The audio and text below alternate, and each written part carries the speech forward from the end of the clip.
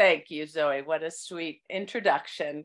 And actually, I realized that that first slide didn't really capture the title that we were going for today, which is the multisensory contributions to posture and its impact on social emotional development. And importantly, postural control is a multifaceted system. It's dependent on an integration of numerous sensory and motor contributions. And so we're going to focus on constructs such as posture and its connection to function, its relevance to practice. And a lot of the clinical examples come from research with autistic individuals, but really are relevant to a wide range of diagnostic groups. So my hope is at the end that we'll see how posture has an immense impact on social emotional development and the emergence of communication abilities. Before we progress slides, just to understand that these terms are really the areas that represent the complex interaction of multisensory inputs and aspects of motor function that are foundational to posture, which include tone, alignment, balance, core stability. Next slide.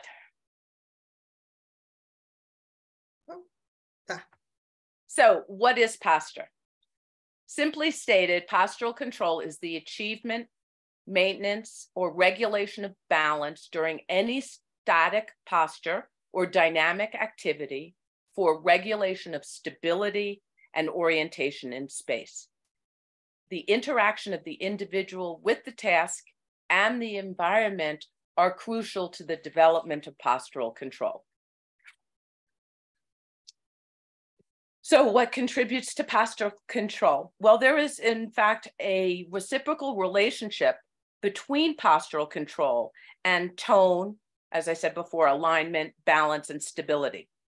The prerequisites of postural control include the foundation of tone that supports sustained activation of the core muscles and our endurance, a foundation of postural alignment that makes movement optimally efficient and supports the goal of being able to maintain one's center of mass over the base of support. The postural control system has two primary functions. First, to build up posture against gravity and ensure that balance is maintained. But secondly, to fix the orientation and position of the body segments that serve as a reference for perception and action with respect to the external world. So this dual function is based on several components.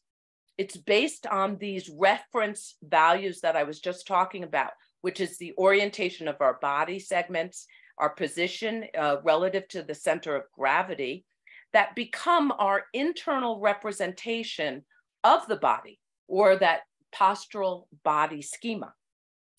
It's also based on multisensory inputs that regulate our orientation and stabilization of the body segments, and a flexible postural system or anticipation for balance recovery after disturbance and stabilization during voluntary movements. Next slide. So why are we so concerned about posture? Because the outcome of postural control is the ability to sustain muscle activation in order to meet the demands of daily life activities. Posture impacts motor performance and the acquisition of motor skills. And the motor performance, the supposition for today that we're going to go through is that this motor performance impacts the development of social and communication abilities. Posture supports everything that we do. It provides the core stability that's necessary for daily life activities. It supports our motor abilities so that individuals, and here we're talking about children, can engage in playground activities, socialize with their peers. And it even as we age, posture impacts our ability to engage in physical activity, to exercise, and it's critical to self-regulation, preventing obesity, and contributes to overall health and wellness. Posture is critical for balance, it's central to endurance, and it impacts autonomic functions as well, which include respiration and swallowing.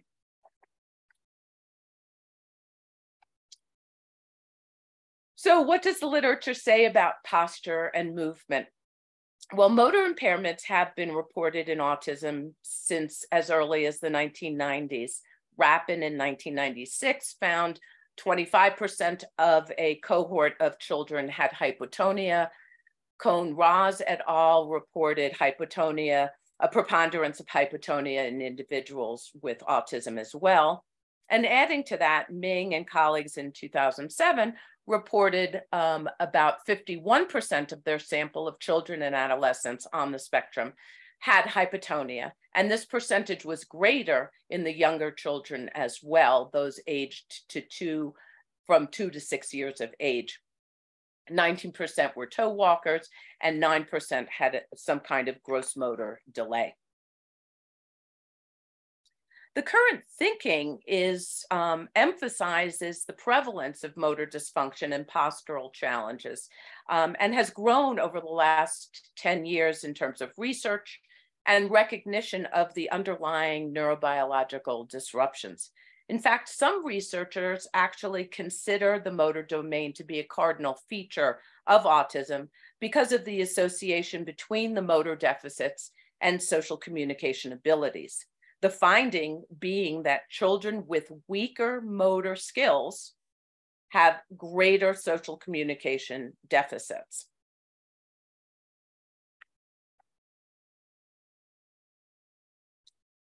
We know that there are a multitude of systems that are involved that need to be explored, which underlie postural control and motor functioning, such as the musculoskeletal components, the acquisition of neuromuscular synergies, the primary sensory domains involved in balance, the activation of anticipatory mechanisms involved in movement, adaptive mechanisms used by the individual to respond to the ever-changing internal and external environment, as well as our internal representation of the outside world in relationship to our internal self, and the impact that all of that context and task have on performance.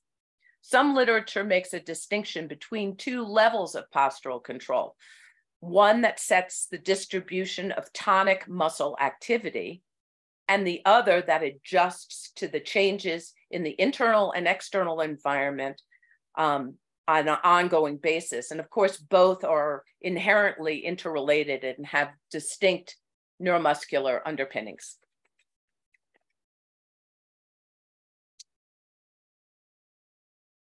Factors contributing to challenges in postural control might include weaknesses in brain mechanisms. Since postural control occurs in response to active movement, in fact, a lack of motor experience might be detrimental to the development of postural control. Other factors, of course, include the integration of sensory information, particularly from proprioceptive and vestibular mechanisms, which are more unconsciously supportive of mature postural control. And when the cognitive task or environmental demands are high, postural control may also be compromised due to the allocation of attentional resources. The ability to engage in appropriate movement synergies and problem-solving strategies tends to decrease.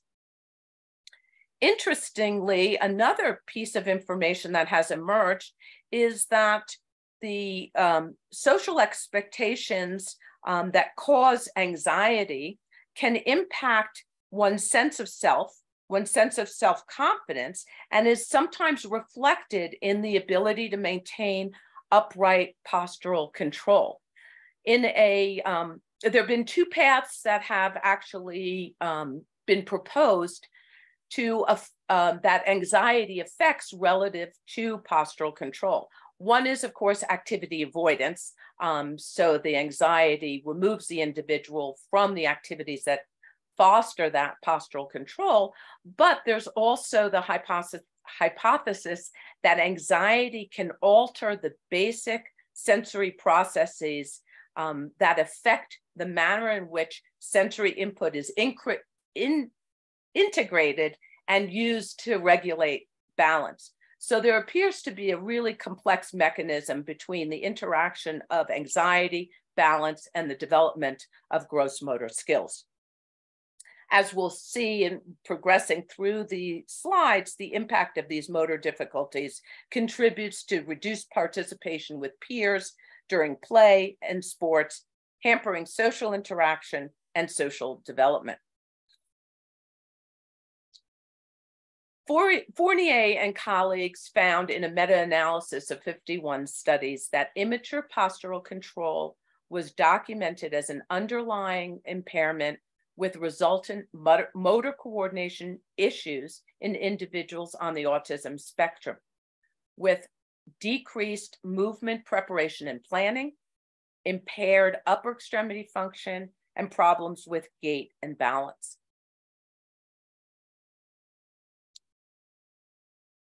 Next slide. So the question is, should posture be considered part of the core symptoms of autism? Not sure we're fully ready to answer that question, but we do have some preliminary data that might support. Some consider posture as an early diagnostic marker. We know that deficits in infancy persist into childhood, and there's data that suggests that the impairment in motor functions may be present before the social interaction problems manifest. So does decreased postural control and deficits in motor function exacerbate the core symptoms or limit social interaction? So let's take a look at what we know about early motor development and how it affects other aspects of development. The studies we're going to look at now suggest the importance of the role of motor behavior on cognition, language, and social development. It's well documented, really.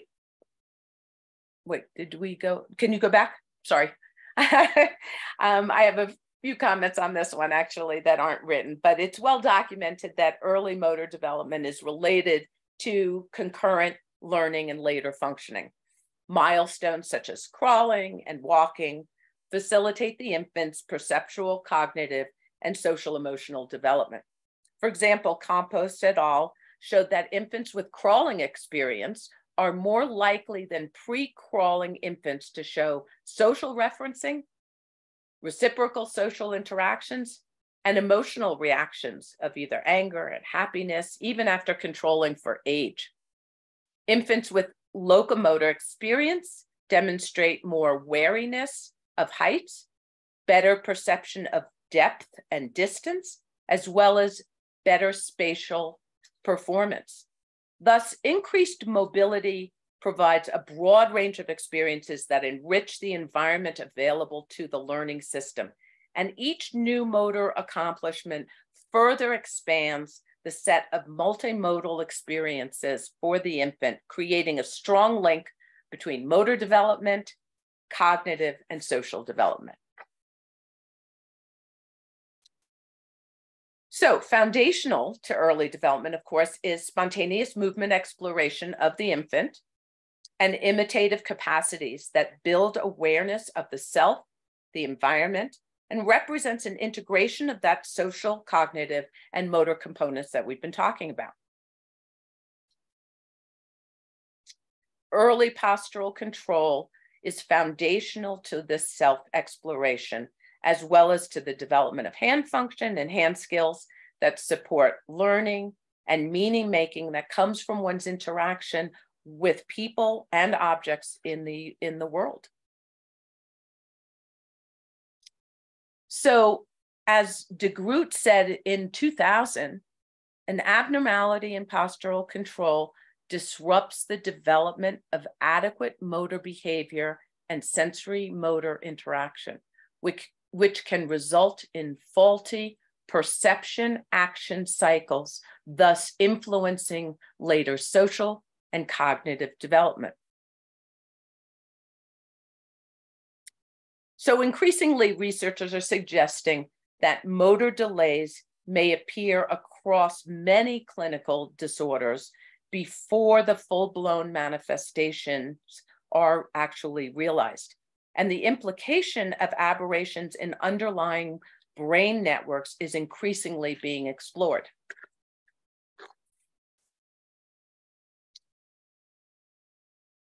And it's been reported, of course, that these motor deficits persist from infancy to childhood as well as to adults. The presence of poor postural stability or poor anticipatory postural adjustments can impact motor planning, can produce poor grading of movement. There may be difficulty with the accuracy and quality of imitation, as well as gait abnormalities and deficits in fine and gross motor abilities, which depend on this core stability and the use of subtle postural adjustment reactions. Much of the research comes from retrospective studies, and many of those studies have been used for the early detection of motor problems through videotape analysis of home movies. These retrospective studies identify motor behaviors such as showing, pointing, orienting to one's name, the use of gestures, all may be delayed in children who receive a later autism diagnosis. Additionally, atypical movement patterns have been suggested as an indicator of the integrity of the infant's nervous system. Such atypical movements include descriptions of the quality and complexity of movement patterns used, as well as just general descriptions of motor clumsiness or lack of coordination. When identified retrospectively, the infants who later received a diagnosis of autism could be distinguished from those children who did not receive a diagnosis. There's also a growing number of prospective studies of motor delays that suggest that early motor milestones such as babbling and postural stability are impaired in this group of high-risk infants who are at risk for autism, likely due to having a sibling with autism as well. In addition, a lack of mature object manipulation and grasping has also been noted.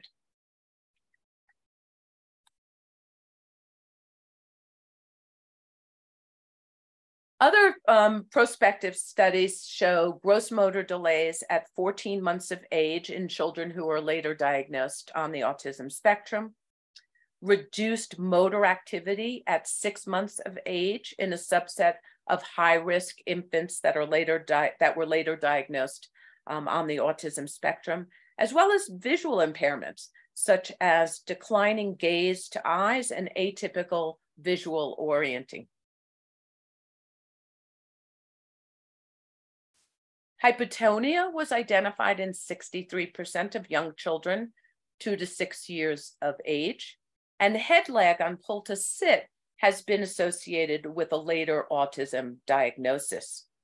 For example, in a study by Flanagan and colleagues, who looked at infants at high risk who had an older sibling on the spectrum, they found that in this high risk group, they were more frequently observed to have a head lag at 6 months of age, and concluded that this finding might be an early indicator of a neurodevelopmental disruption. Head lag was an indicator of low muscle tone, poor postural stability, and impaired integration of sensory information, and poor activation of anticipatory postural activity. So let's talk about the association between posture and motor impairment in later stages of development. Mamari found features of early impairments that persisted into childhood included things like decreased static and dynamic postural stability, decreased functional balance, and difficulty with motor performance. In fact, individuals on the autism spectrum appear to have a different kind of trajectory of the development of postural control compared to neurotypical children, who tend to exhibit a resurgence in motor development at the age of 5 years. But actually, in autism, this improvement may not be observed until the child's almost 12 years of age. And in fact, in many individuals, it does not really reach that adult level.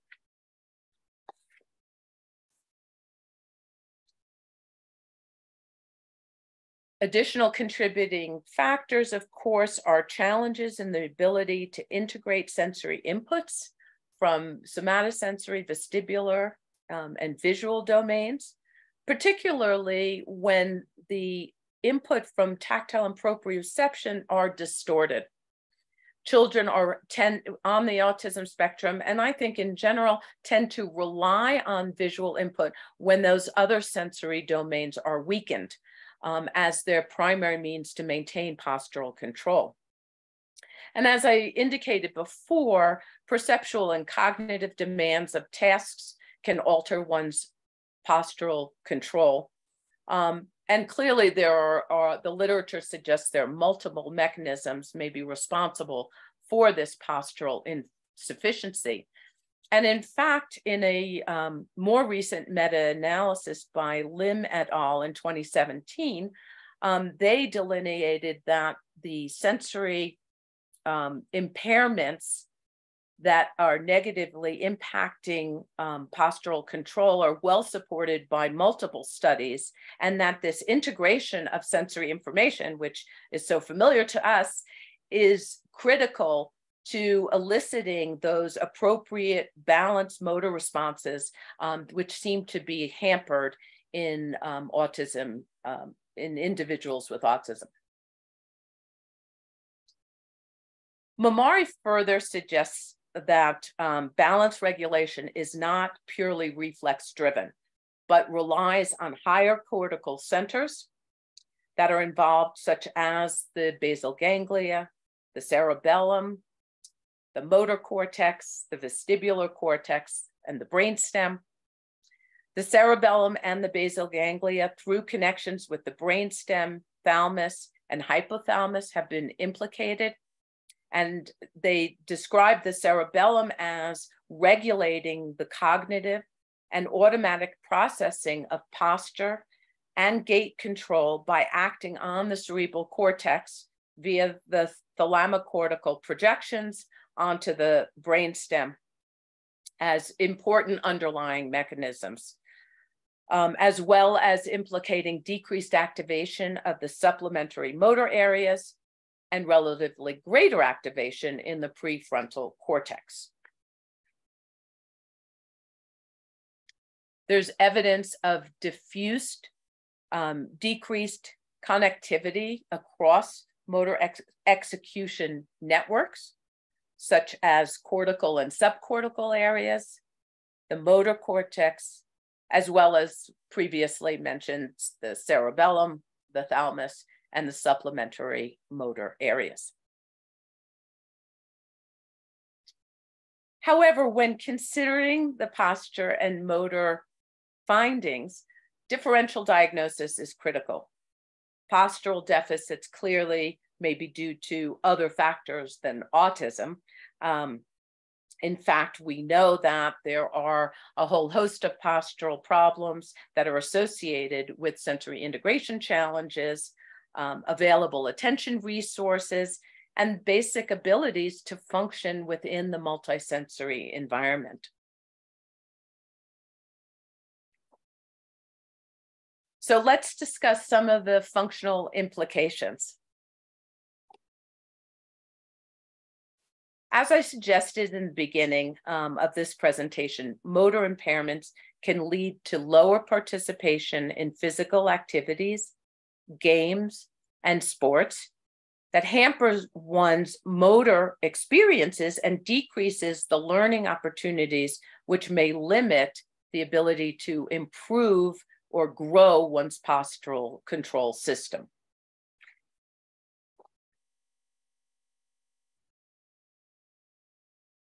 Data is available for the association between motor performance and social interaction and communication. Comes from a variety of sources.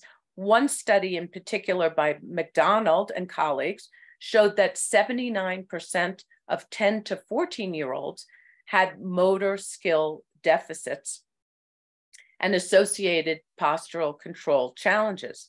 The authors suggest that these individuals had less practice in social communication due to their motor deficits and reduced participation in typical physical play activity like at the schoolyard or during recess.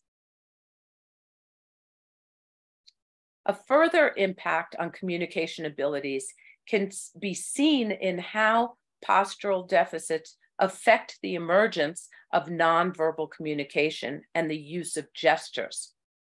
Gestures require control of the body movements, the arms and the hands and facial expressions that develop from a foundation of postural control. Posture is a component of self-validation.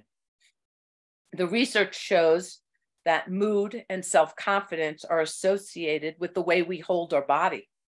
When we're upright versus being slouched, not only does one feel more confident, but you're perceived by others as being more confident. One's physical attitude is conveyed by the position we hold. Additionally, posture has a role in what's labeled embodied emotional theory. This theory posits that mental events are represented by the state of our body posture. So an individual conveys a greater sense of pride when their physical position and behavior was more upright and stable and secure. This has been extended actually into embodied cognition, where there's a complex interplay described between the body, the brain, and the environment. The literature shows that children with autism in particular are less able to access the social representations of interactions due to their impairments in sensory integration. Thus, children with autism have reduced access to this embodied knowledge of social cues and is evidenced by their lack or reduced use of bodily gestures and facial imitation. So what does it all mean? Well, motor symptoms or impairments are also commonly observed in children with a multitude of clinical diagnoses, including autism. And clearly, posture and movement should be part of a comprehensive clinical assessment. Posture is an area that can be targeted early with the potential to impact functioning across multiple motor dimensions, as well as potentially across social and communication dimensions. It's unlikely that there's one single posture or motor factor that will emerge as a predictor of a later autism diagnosis.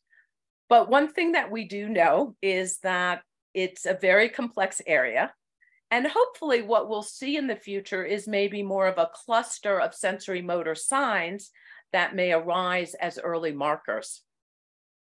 But importantly, supporting postural control and motor performance should be considered not just in assessment, but also as indicated as part of a comprehensive treatment program.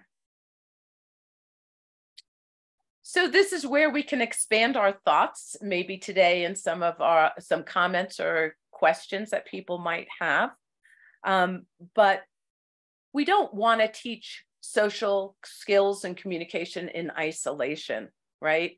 We want to address balance and posture as part of participation in daily life activities, and consider the nature of the task and the environment's impact on that performance and participation. We want to address motor skills as they occur naturally with opportunities for social and communication practice. This may or may not occur within naturalistic settings, but what we do know is that better motor skills are associated with better communication and better social interaction, which clearly has to inform our intervention processes. So there are, of course, lots of remaining questions, one of which, do motor deficits qualify as a core feature of autism? Are these sensory motor impairments a causative factor in the development of social and communication skill, or at least a significant contributing factor? And if balance deficits are associated with age, are adolescents and adults also at risk for postural instability concerns that can interfere with participation in daily life? So clearly, this is where the research is going to expand. So, as Gibson said many years ago, we must perceive in order to move, but we must also move in order to perceive. Each new motor accomplishment further expands our experience and thereby creates strong links among motor development, cognition, and social development. And that's it.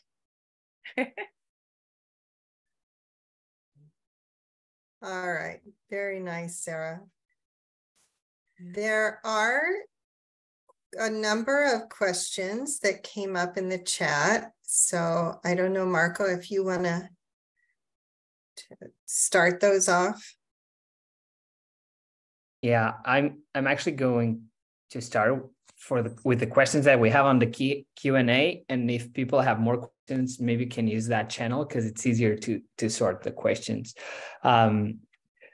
Sarah, one question that came out in this Q&A was about the relation of postural control with feeding difficulties. Would you mind to? I missed the first word you said. The relation between what? Postural control, okay. Posture, and feeding difficulties. Yes. Could you talk a little bit about that? Well, I think that it's huge. We know that a lot of kids fatigue when they're sitting in an upright posture, and that the posture that you maintain while you're eating really impacts the oral mechanism. For example, when you're slouched over and you hyperextend your neck, it pulls your jaw open, and it makes it really difficult to swallow. And so we know that there are these subtle adjustments in the head and the neck and the shoulders that allow us to maximize the pressure that we use for chewing, as well as the mechanisms, as I said, for swallowing. So, but I do want to add that one of the things about working with kids who have postural control that I've noticed over the years is that we have to be respectful of their low endurance, and that for function, where eating is going to be a primary activity, you may need to use some external supports, or give the child breaks, because the primary function is to get the nutrition in them as well. So we don't want to compromise their feeding abilities for the food intake that they need.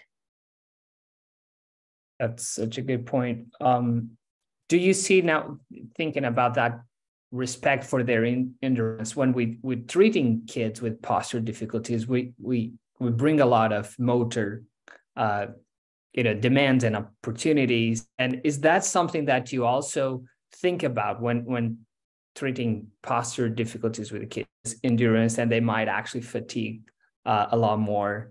And how do you balance that in your treatment session? Yeah, that's a really good point, because I think everybody sort of wonders if a child claims fatigue, that are they trying to get out of a challenging activity?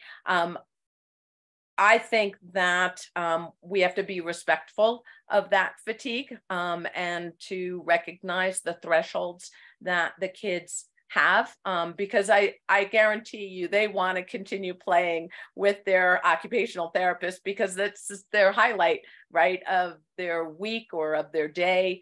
And of course, what they're doing is highly motivating. I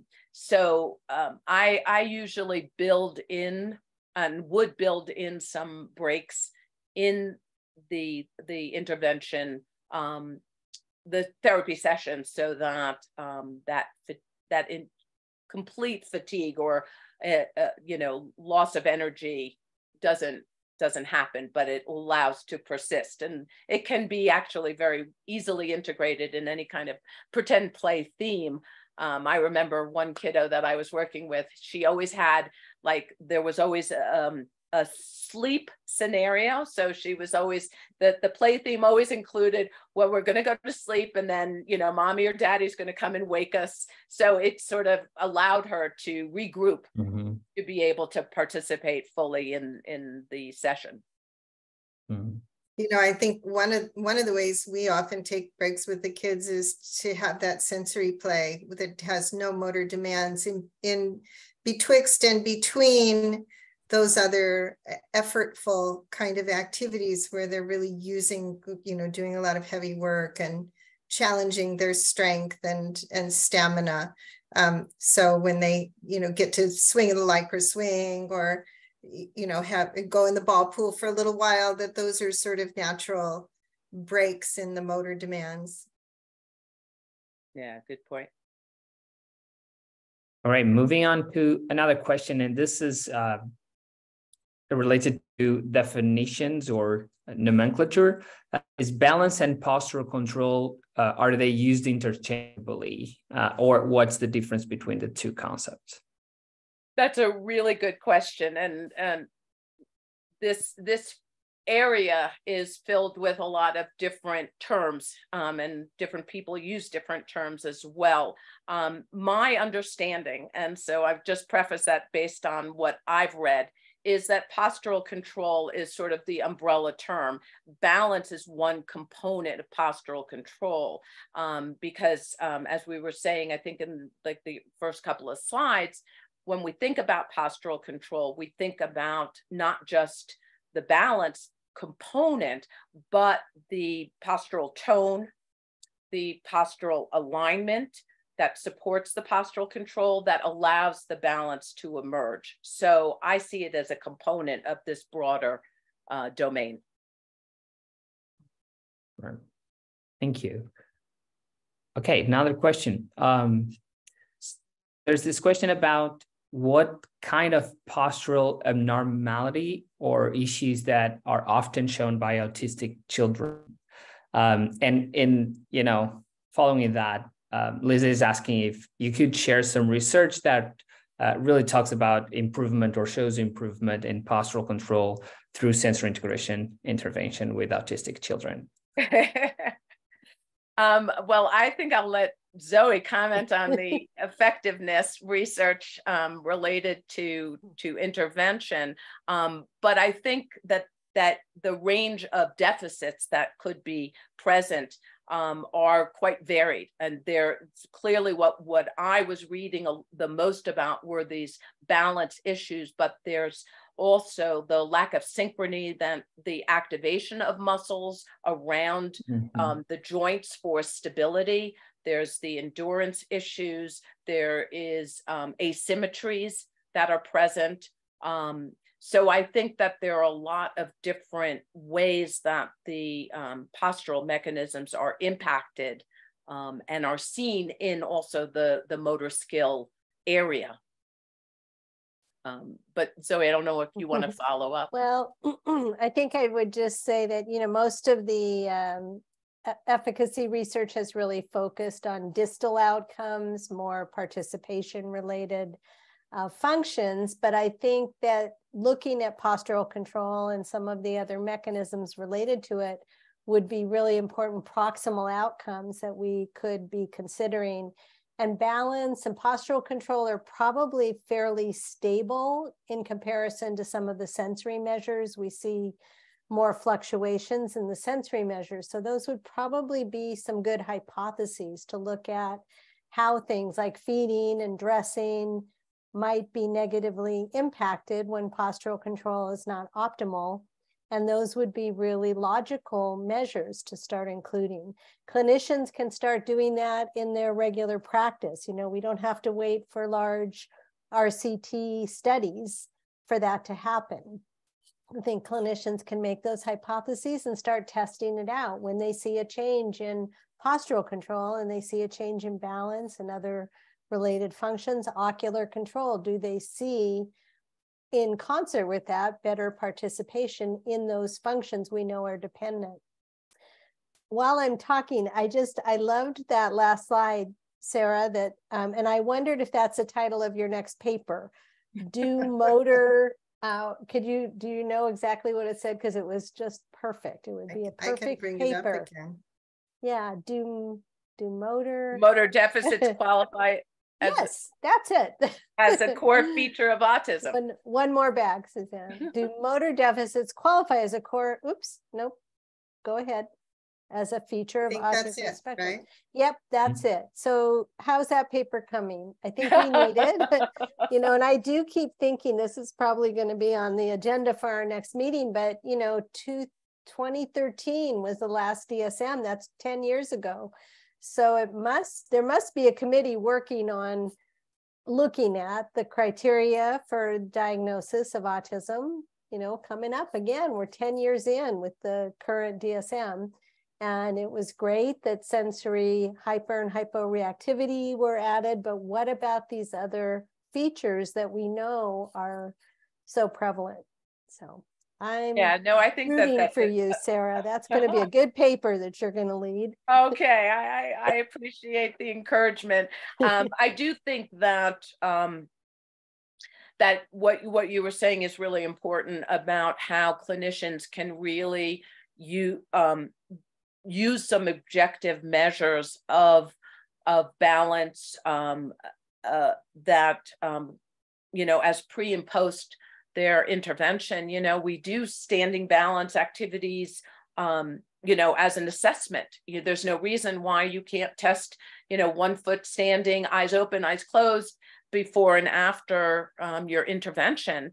And the other thing that I feel like really is necessary at this point is considering that whole area of gestures and the role of gestures in nonverbal communication and how they're so dependent on posture and motor coordination, and to what extent we can measure those and use that as a reflection of the effectiveness of our intervention, because it's so foundational to communication.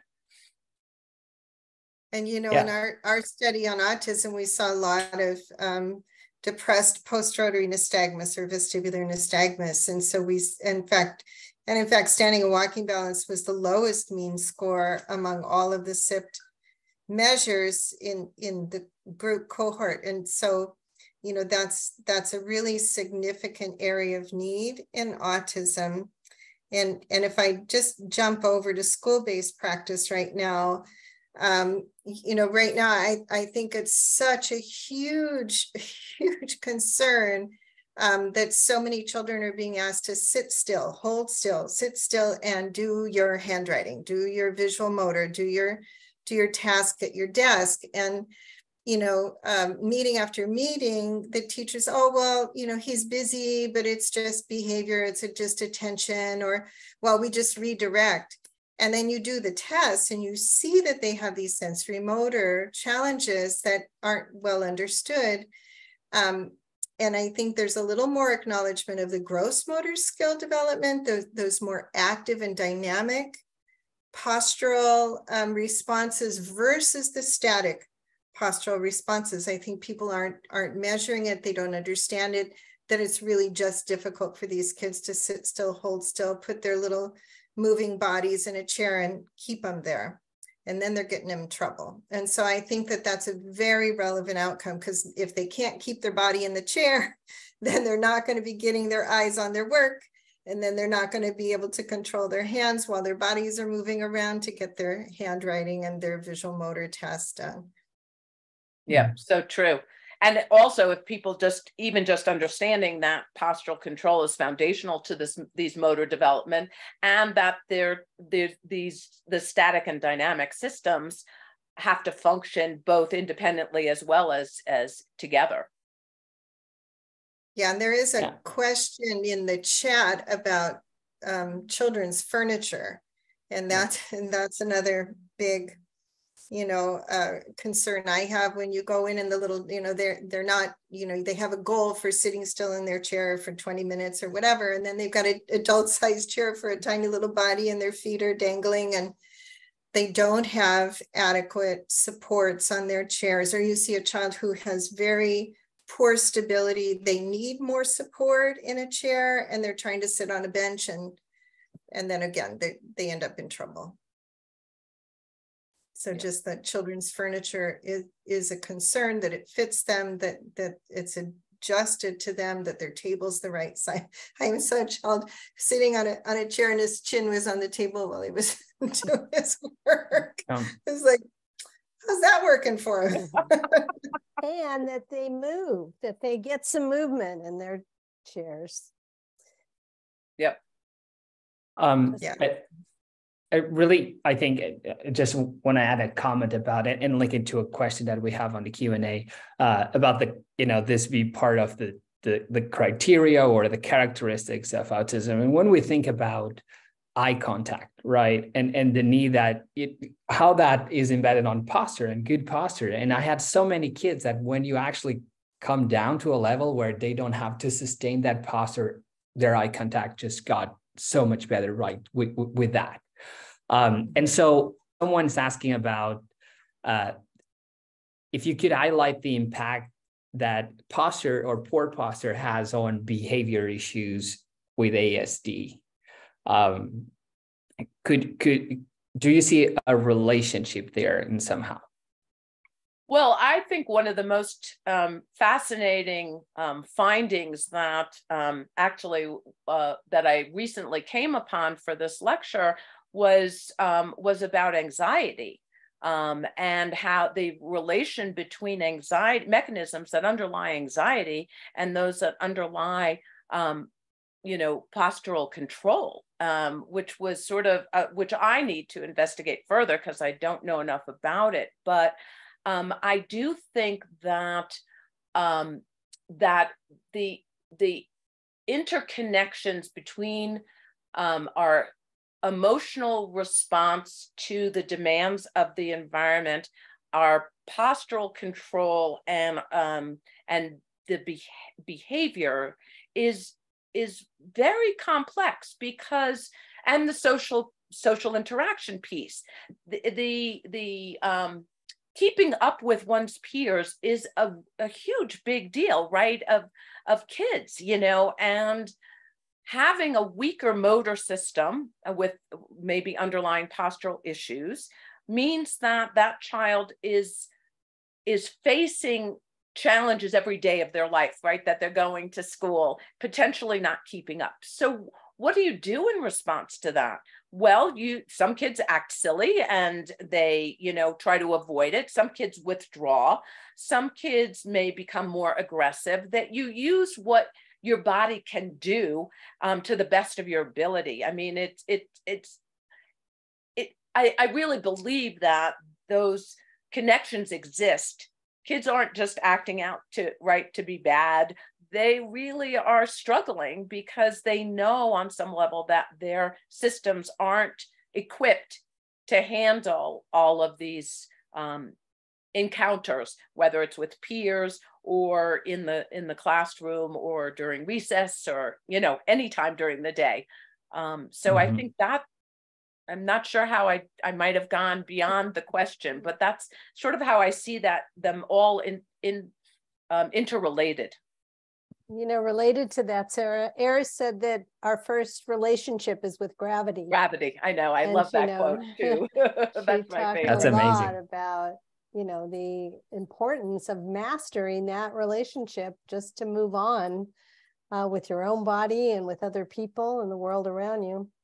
Yep. And in the adult literature, any vestibular concern is associated with anxiety. It's considered that anxiety is ubiquitous with vestibular concerns. It's so primally important for you to feel that you can move against gravity, you know, just at a very primal level. And so they don't have, I mean, I don't know that research in children, but it's very well accepted in adult literature that that's, you know, concomitant. And I think that we see that in autism. Of course, there's very likely other issues related to anxiety more than just vestibular, just like there's more sensory contributors to posture than just vestibular, but I think it's a vastly overlooked system that, of course, we're shining a light on all the time.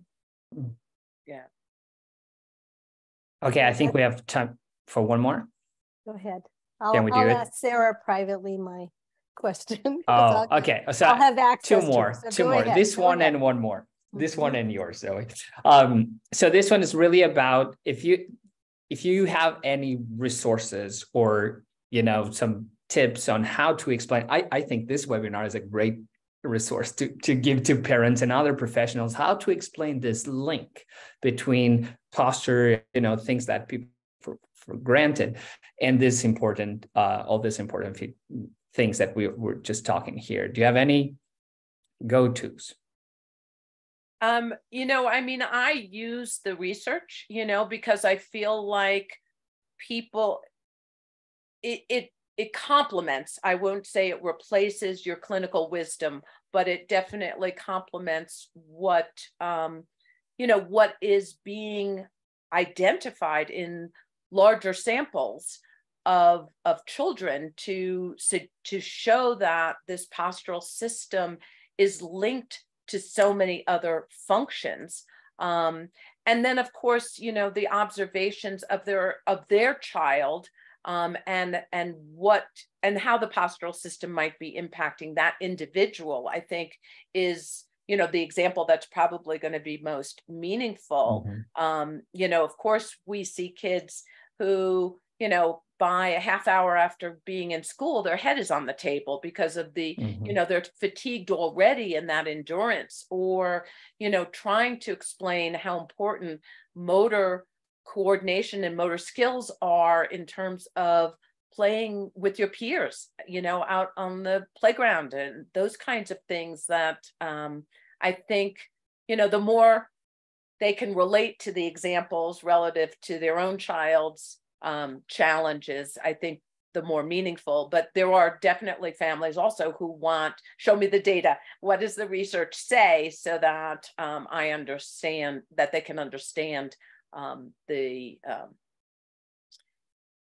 that this is not just your opinion, but is being supported by evidence. Thank you. Did you want to make your question? Yeah, well, it's okay. We need to go on to our contest, but I just think I just want to say you've done a great job, Sarah. This was such a thoughtful presentation, and I think you've just shed a lot of light on the importance of looking behind the behavior and looking behind the assumptions. You've given a lot of food for thought of ways to shift that lens, that instead of thinking this is a child who doesn't care, isn't trying, to really be, you know, show that respect. That was a really beautiful way to put it. So thank you. Thank you. Yeah, thanks. And I love your focus beyond motor control, moving into the whole fundamental foundation for social emotional development and a sense of competence in, you know, being an active being in our world. So thank you so much for your presentation. Thank you for having me. Thank you, Sarah. We love it. Okay, so I'm going to share my PowerPoint one last time. Let me make sure I've got the right. And we still have gifts to give. I love that part. That is it. That's what we have to do right here. We have one more webinar.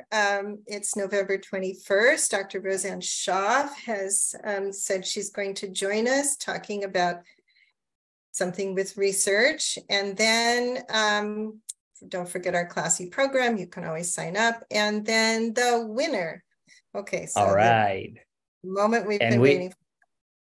All right, so we have two winners.